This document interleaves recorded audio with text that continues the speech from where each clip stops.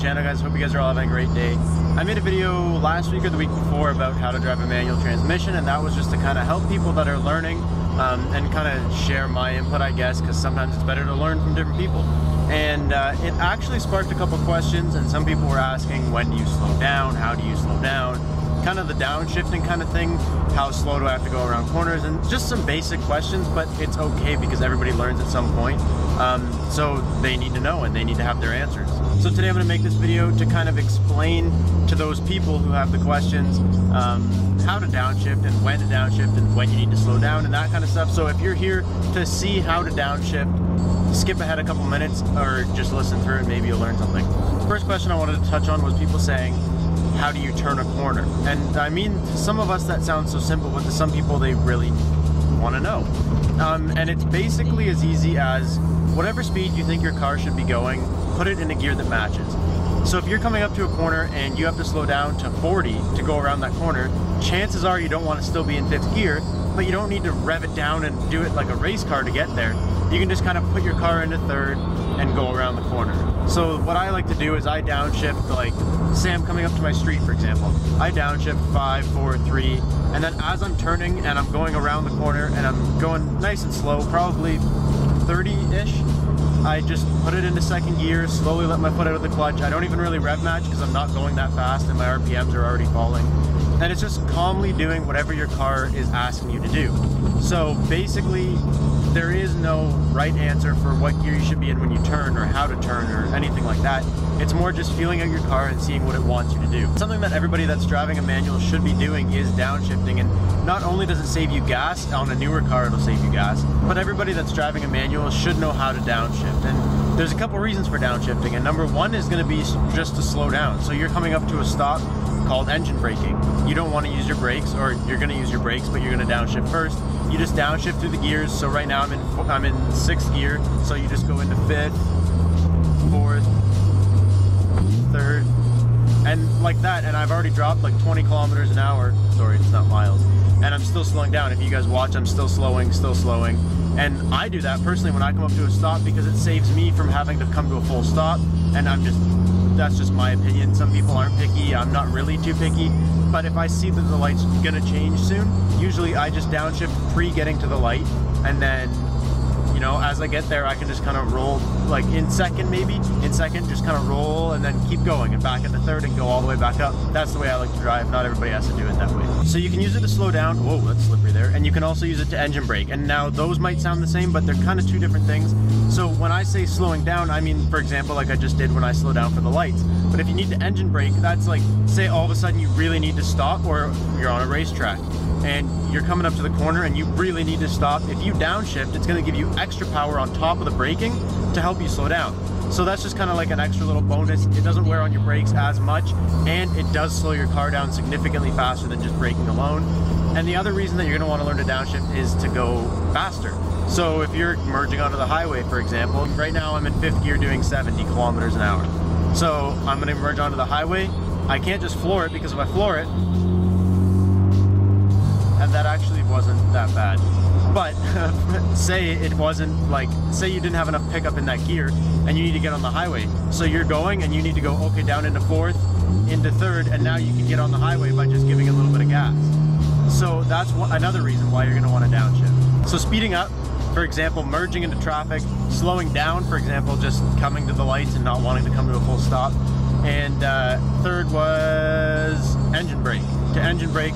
And I know you guys probably all have different examples and different meanings for those words, but that's the way that I look at it. Now to downshift itself, the actual maneuver, it's a little bit tricky because you have to do 3 things all at the same time. So the first thing you're going to need to do is put your clutch in and change gears just like you change gears when you're going up. So you go from 5th to 6th, but now you're going from 6th to 5th. It's that easy. It's the exact same motion, just in reverse. Don't psych yourself out about it because it's not that big a deal. I'm driving in 5th gear and then I'm going to go to 6th gear. I just clutch in and into 6th. If I want to go to 5th gear, it's the exact same thing. I just add a throttle blip. So all I'm going to do is into 5th gear. And it's that easy. So there's 3 parts to it. They all happen at the same time, but they're not complicated. It's something you already do. You already put the clutch all the way in and you already change gears. So you know how to do 2 of the 3 things. And the other one is just giving the car a little bit of gas. That's a little bit trickier because everybody's gas pedal is a little bit more sensitive or less sensitive depending on the car. And everybody's car is geared differently, so it depends how much you need to go in between gears. But essentially the main idea of downshifting, so now you know how to kind of do it, the main idea is, if I'm driving right now, my car is at 2,500 RPM, doing 60 kilometers an hour, and that's in 4th gear. So if I go to 5th gear, my car drops down to about just above 2,000 RPM. So when I go back into 4th gear, I'm only going to want to bring my car up to 25 because I know that's where it sits doing 60. So it's as simple as clutch in, give it a little bit of gas, and when it hits that 2,500, let off the gas and let it into gear nice and smooth. Keep the clutch smooth, like I said in the how to drive manual. Keep the clutch smooth and everything will be better. I mean, I could tell you where all the shift points are on my car, but that's not going to do much for you unless you have the exact same car. And this video is meant to be for anybody, not just people that have the same car as me. So what you're going to need to learn is how sensitive is your gas. My gas pedal, for example, I can be driving and basically every gear, all I have to do is clutch in and just slap my pedal to the floor once, quickly, don't have to hold it there, just a quick tap to the floor, and then I'm usually set to go. For example, driving a Mustang GT, you need to hold it there a little bit longer, it's not as sensitive. So you kind of gotta go down and then up. But my car is just down and out, like real quick, in and out, and that's it. But every car is different, depends how sensitive your gas pedal is, and depends how your gearing is. Going from gear 5 to 4, you're gonna need this much gas. Going from gear 4 to 3, you're gonna need a little more. Going from 3rd to 2nd is quite big because the spacing's bigger. So you're gonna need more gas. So every gear kind of has a little bit more or a little bit less gas that you need to give it, and everybody's car is a little bit different. So basically the only way that anybody can really learn to do this properly is just get in your car, whatever car it is, or whatever car you're learning on, and go do it. And not every downshift has to be like you see on YouTube and videos and stuff like that. Right now I'm just cruising. I'm barely really moving. I'm doing about 90 kilometers an hour. And I don't need to floor it to get it into 5th gear because I'm not going that fast. So to get into 5th, it's super calm, super smooth, just a little blip, and now I'm in 5th gear. If I want to go back down, you don't need to be racing and floor it and jump your RPMs all the way up. That's for way more experience if you're racing around or if you're trying to show off your car and make it sound nice and stuff. But the main point is, I'm not trying to teach you guys how to be race car drivers. I'm just trying to answer questions, and I'm trying to show you guys that downshifting is very, very easy. So I'm not going to make this video super, super long because it doesn't need to be. There's a simple point here, a simple how-to, and that's really all that you guys need, and that's all you have to take away from this. So what you're trying to do, in summary, what you're trying to do is you're trying to match the RPM. Wherever your car would sit in the gear below, that's where you want to bring it to before you get there. So if you're in 6th gear and you're trying to downshift to 5th gear, you got to give it enough gas, that way the RPMs go up to where 5th gear would be at that speed. And then you let the clutch out. And it's all smooth, it all happens at once. And there's no camera angle I can really get that'll show you all 3 of these, so I'm trying to lay some over, I hope they work.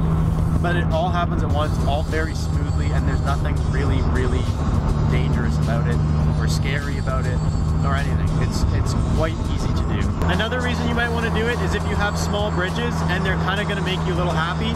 So you go into 5th, you go into 4th, and then as you go under the bridge, gotta love it. I was working outside all morning and I feel like my face is like frozen. If I'm talking weird, if I look like I'm talking weird, it's because my face is so cold. It's just not funny. And then I just came out here to take pictures of the car. I was trying to get some nice mountain shots. And of course, clouds rolled in right as I pulled up. I got like 3 or 4 good shots. Someone came, I had to get out of the way. Got back in the road, mountains were literally gone that fast. I hope that made sense to some of you guys. I'm sorry if it didn't make sense. Everybody explains things differently, and sometimes it's hard to understand some people and it's really easy to understand others. So I do my best to explain it. That's the way I explained it to people in the past. And I've taught some people how to downshift like in person, and I know that I understand it and I know that I can get it across. It's just sometimes people don't understand, and I won't know that because you guys are on a video. I hope you enjoyed watching this video. If you have any other questions, be sure to leave them down below because I do my best to answer all the questions that you guys have. I will catch you next time. Thank you guys so much for watching, and whether it's learning to downshift, learning to drive, or doing anything else, remember guys, to stay committed. Peace out.